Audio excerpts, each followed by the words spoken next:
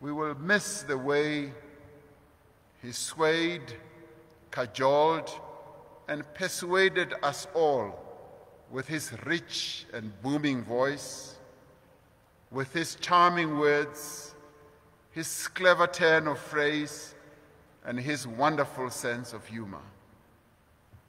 We remember a leader of substantial stature who engaged everyone with deep respect and dignity. To the Mthembu family,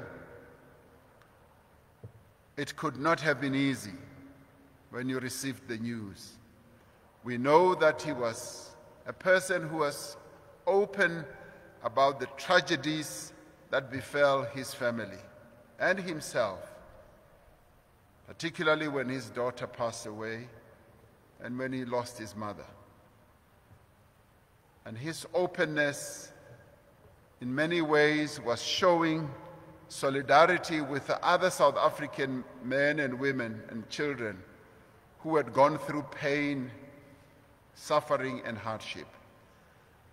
And he was essentially saying to us, I know what it feels like. I've been through it too. I am with you, and you don't need to feel alone.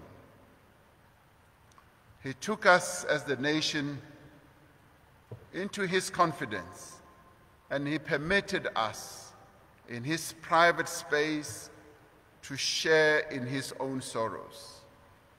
And today, we, the people of South Africa, mourn with you, the Mthembu family, as an extended family.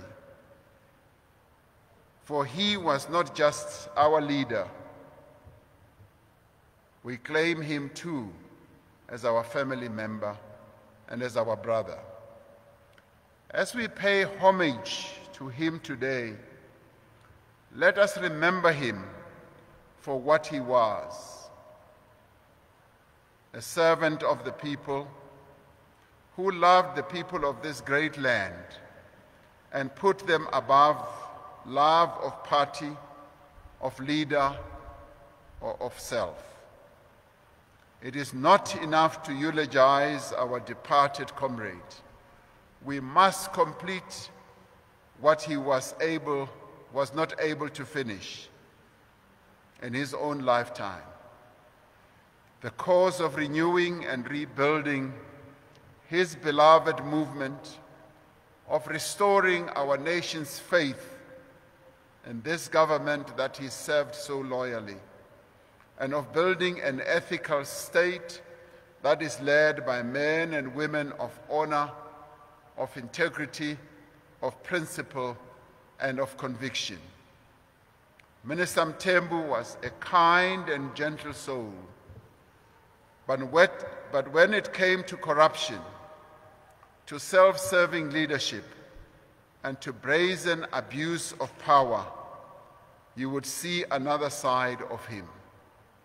He was never deceived by the false smiles and empty promises of those who sought to enrich themselves at the expense of the poor or the weak.